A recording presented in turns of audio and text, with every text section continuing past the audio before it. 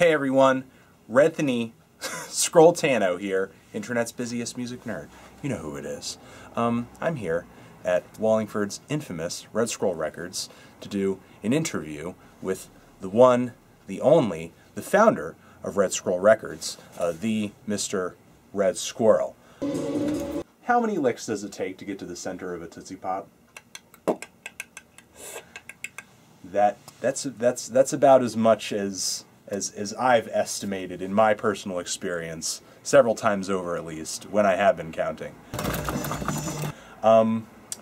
So Redscroll is doing its annual Record Store Day celebration next week. What are you guys doing to sort of gear up for this, once in a lifetime event? Except it does happen every year.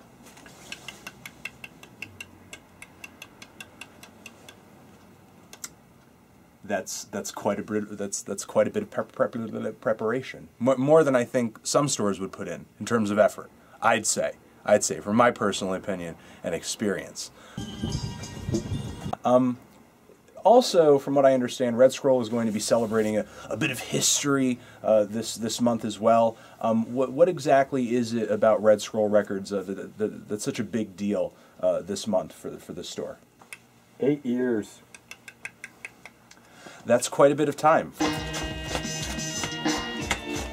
You know, what kind of festivities or, special perks or, just what basically can we be looking forward to this coming Record Store Day? When we hit the store, get in line really early in the morning because we're looking forward to getting our hands on these, really rare, fantastic exclusives.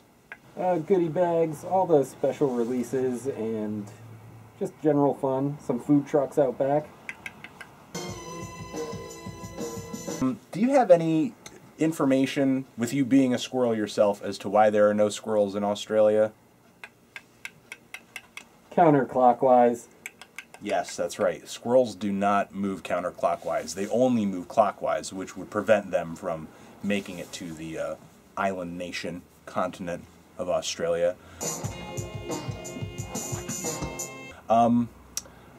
Is there anything else you'd like to say on your behalf in terms of what I have seen in the newspapers?